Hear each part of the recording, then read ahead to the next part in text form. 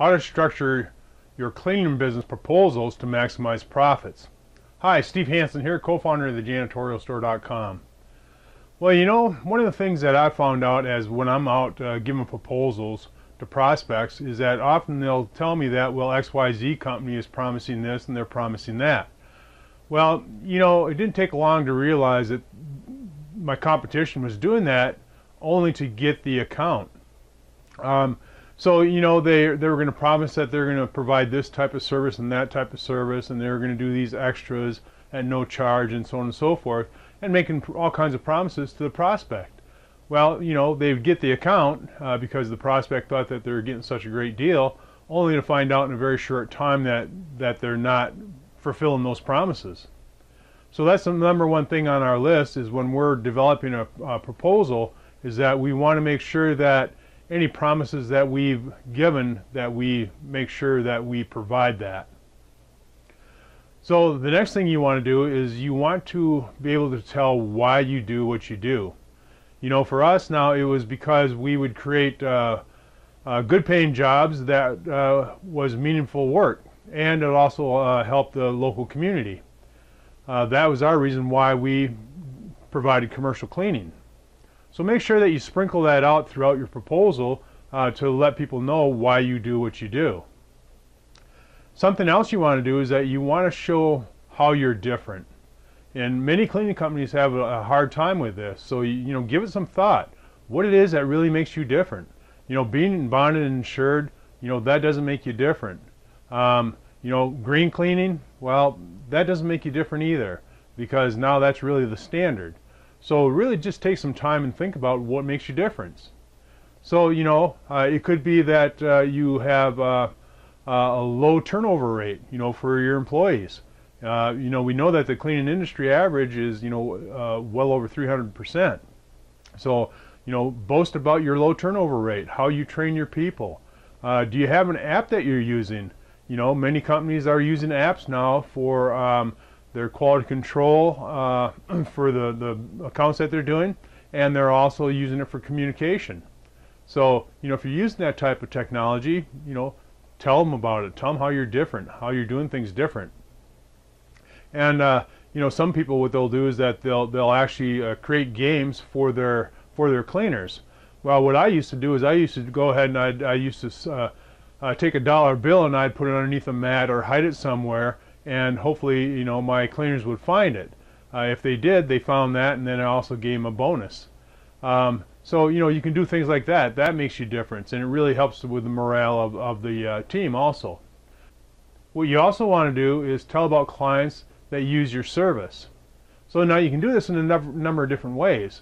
Obviously, you can show reviews, you can show case studies, and that would probably be the best example if you wanted to actually talk about your current clients that are using your services. Show the prospects some case studies, and again, you'll sprinkle this in your proposal. You know, maybe the number of square footage that you're cleaning. You know, that may be another thing. And another one is always using testimonials. And so let's say we're writing a proposal for a medical clinic. Well, then bring in some testimonials from same type of accounts, so they can see that, oh, okay, they're over here taking care of XYZ clinic, so, you know, they can probably do the same for us. Now, something else you want to put in your proposal is that you want to talk about how your service will impact their organization. So, for example, let's say if it was a large company that you're giving a proposal on, well, you know that the proper cleaning of their facility would actually improve morale, because anybody that's working in a dirty facility, you know, that wears on you. And there's studies that have proven that their productivity is lower. So that's one of the things that you can talk about.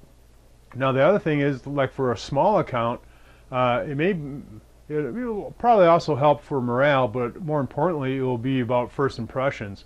You know, so when they have visitors coming into their office, it's clear that they take pride in their facility, and the cleaning actually shows that. You know, especially when they go into the restrooms. And what you want to do is, you know, help that prospect, you know, picture what that would look like. If you can do that in your proposal, then you're going to be able to win the account. Now, the other thing that you want to do is you want to talk about customer satisfaction. And although, you know, a lot of people talk about that, very few are any good at it. So in some cases, you know, what you might be able to do and about customer satisfaction, make some kind of a guarantee. And again, you know, put that in your proposal that you're going to guarantee the customer satisfaction, or you're going to refund the last month's cleaning. Or let's say they decide to, they're not happy with your service and they decide to look for another cleaning service. Well, there again, your offer can be that, okay, if there ever comes a time that you decide to look for a different cleaning service, we will forfeit our last month's cleaning invoice to you, so you can afford to go out and hire another cleaning service. Now, that's a pretty bold statement, but you know, how many people are going to take you up on it, especially if you back up things and take care of business? So, you know, it's very, very important. Now, one last thing I want to add to this list is that another way for you to maximize your profits is if you can do all-inclusive pricing. And here's why you do that. I actually did a video on this not too long ago, but the reason you want to do that is because with all-inclusive pricing, that means that you're doing all the project work also. So you're doing you're cleaning carpets, washing windows, and you know, stripping and waxing floors, scrubbing ceramic tile, doing all those types of services.